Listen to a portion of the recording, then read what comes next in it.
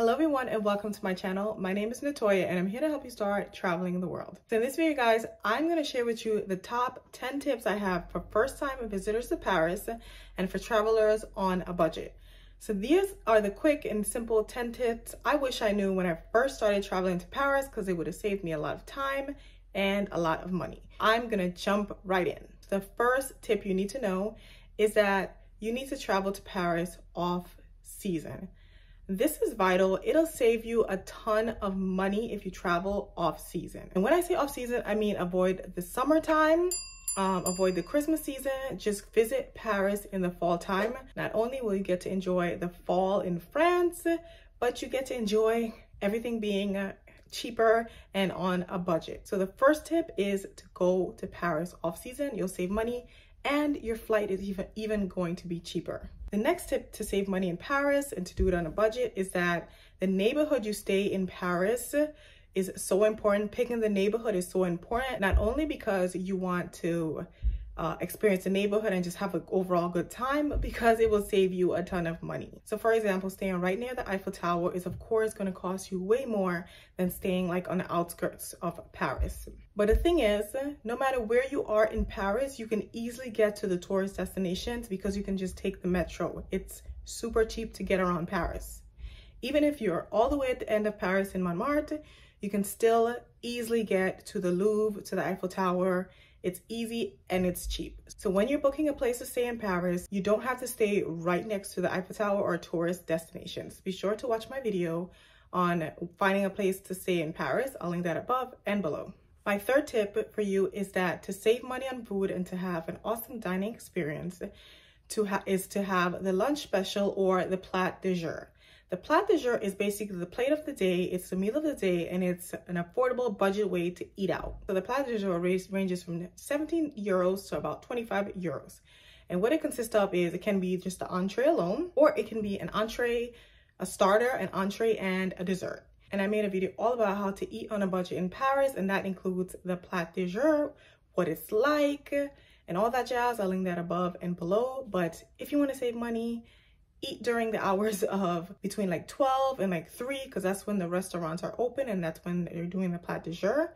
Eat during the hours and make that your biggest meal during the day because it's super cheap. Tip number 4, if you're staying in Paris during if you're having a longer stay, like a month, I just made a video about staying in Paris in a month, or if you're staying for a week, make sure you use an Airbnb. It's way cheaper just to rent out someone's apartment while they're gone on vacation or if they're staying with a friend. It's so much cheaper than staying at a hotel. You can't stay at a hotel in Paris. There's lots and lots of budget hotels in Paris, but I highly recommend staying with Airbnb because you get that feel like you're a local and you get the feel of living in Paris. And again, it's a lot cheaper. You get more value for your money compared to a hotel room where you're just getting a bed and maybe a small fridge. You get an entire apartment, a stove to cook, a refrigerator to hold your groceries, washer, dryer, well, probably just a washer in Paris, but you do get more for your money. So I highly recommend that you stay in Airbnb,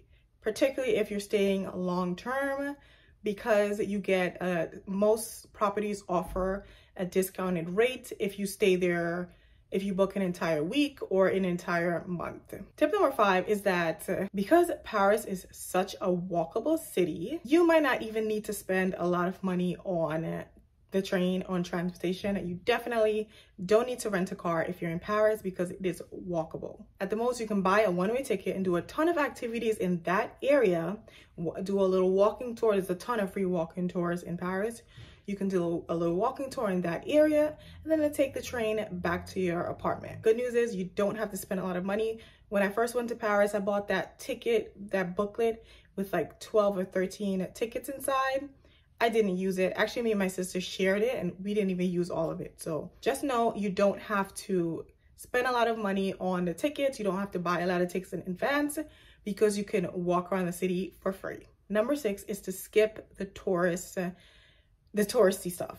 Like, I find a lot of them to be overrated. I'm not going to name a few because I don't want to like get anyone upset, but I found a lot of them to be overrated and just basically for tourists.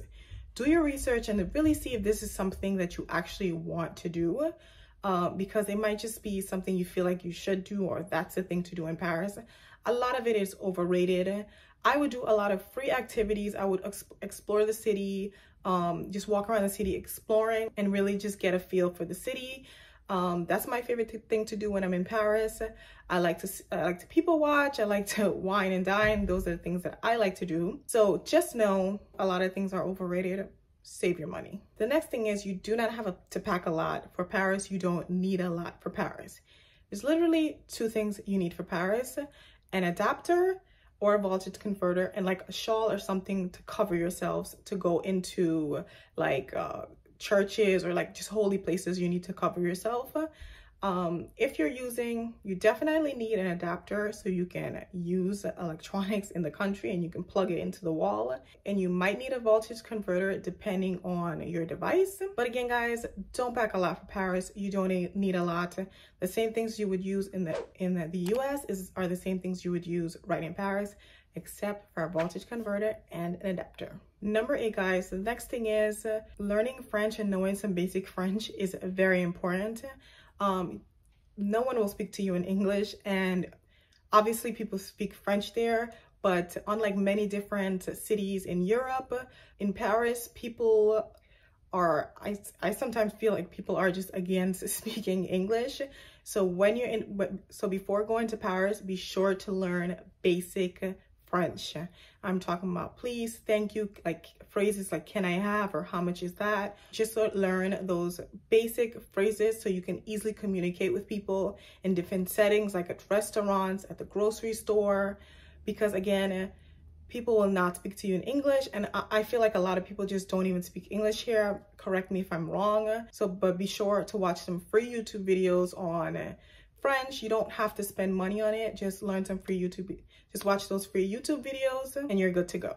Number 9 is to not change your money at those like money kiosks. I don't even know what they're called, but like at the airport, there's a money exchange place where you can change money. Don't change your money there into euros. They will give you a horrible rate. Don't even withdraw money at the airport. You'll get a horrible rate. Many banks in the US will exchange euros for you at no cost. I know Capital One does that at no cost to you.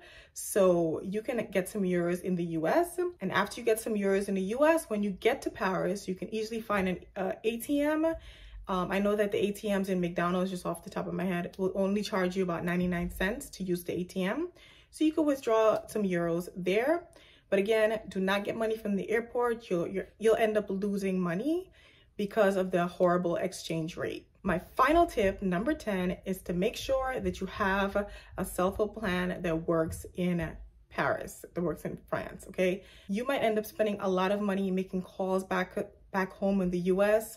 Just get a plan that works in France, or get a SIM card, an international SIM card that you can put in your phone and you can have data. Now, the data part is very important because you'll need to use Google Map and to get around Paris, especially if you're relying on the metro, which you should because it's cheaper.